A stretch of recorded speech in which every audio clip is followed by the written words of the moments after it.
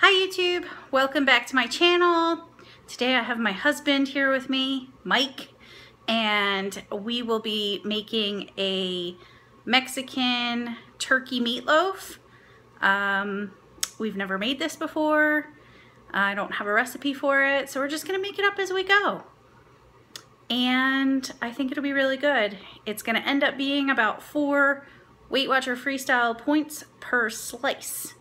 So that's pretty low point. It's awesome. Are you excited? I am excited. Yep, we're excited. Here we go. So what you will need to make this recipe is some ground 99% fat-free turkey breast. We got this from Trader Joe's. This is 0 points. I have measured out 1 cup of this Mexican light blend from Trader Joe's. This is 9 points total. Was it 9? I think it was 9. It was either 9 or, yeah, I'm pretty sure it was 9. Anyway, and then we have some taco shells. We're gonna be using 2, maybe 3 of these. They are 2 points a piece.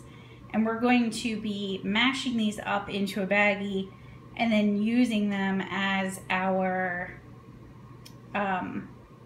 like breadcrumb agent. And then we have 2 fresh jalapenos, 1 tiny little onion, 1 egg that is not pictured here because it's still in the fridge. And we're going to be using some of this Trader Joe's taco seasoning mix and some Trader Joe's chunky salsa. So these are all the things that you would need. I also have this chunky guacamole, the Trader Joe's reduced gilt, and we're gonna kind of add that at the very end, not cook with it, but that'll just be to kind of scoop on top after it's been cooked. So the first thing I'm gonna do is mash up. I have 3 of those taco shells in here. I'm just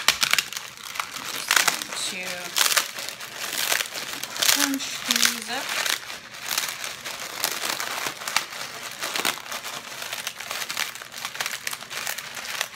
It would probably be helpful to use a rolling pin or some kind of apparatus because you want this like really, really finely ground. So I couldn't find a rolling pin, so I'm using this nice jar of salsa, like a rolling pin, and it's working just fine. Okay, so I have put my turkey meat into a big bowl. I mashed it up a little bit, and I'm going to start adding all of my stuff and mixing it in. So these 3 taco shells, which now are nice and mashed up. Add them. And I'm gonna add, this is the small onion, and we didn't use all the jalapenos because it smells really spicy. So I like spicy food, but I don't want it to burn my face. Put that in there. And then I'm just gonna shake in about half of this packet.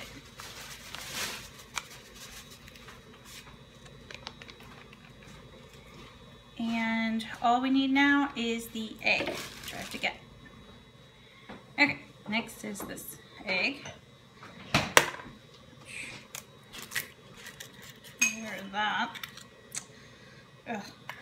Eggs are so gross. I mean, they taste so good, but they're so icky to deal with. Actually, I'm gonna go wash my hands because now I'm all slimy. Okay, hands are all clean. And now, last thing is to just add in the cheese. So I'll add in half and then mix it. Mix this up. So I know with meatloaf, you're supposed to like really get your hands up in there. And I'm gonna do what I can with the spoon first because it's just so icky. But But yeah, I'm just gonna get this all mixed in until it's a nice, evenly distributed mix of meaty goo. Yeah. Now it is all nice and mixed together, and I'm gonna move it into a loaf pan that I have sprayed with some Pam so it doesn't stick. Okay, so here it is in its meat pan, and I'm just, or loaf pan, meat pan. And so I'm just gonna kind of mash it down so it'll make nice, meaty, turkey size portions, and it's nice and flat on top and even. So next what I'm gonna do is I'm gonna take this spatula, which, can we talk about this here? This is Slytherin spatula. It's awesome. Awesome. And I'm just gonna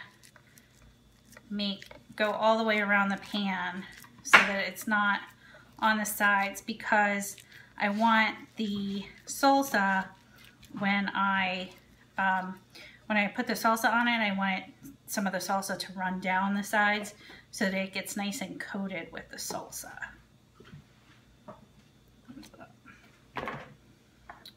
Now, open this. We're gonna call over my husband.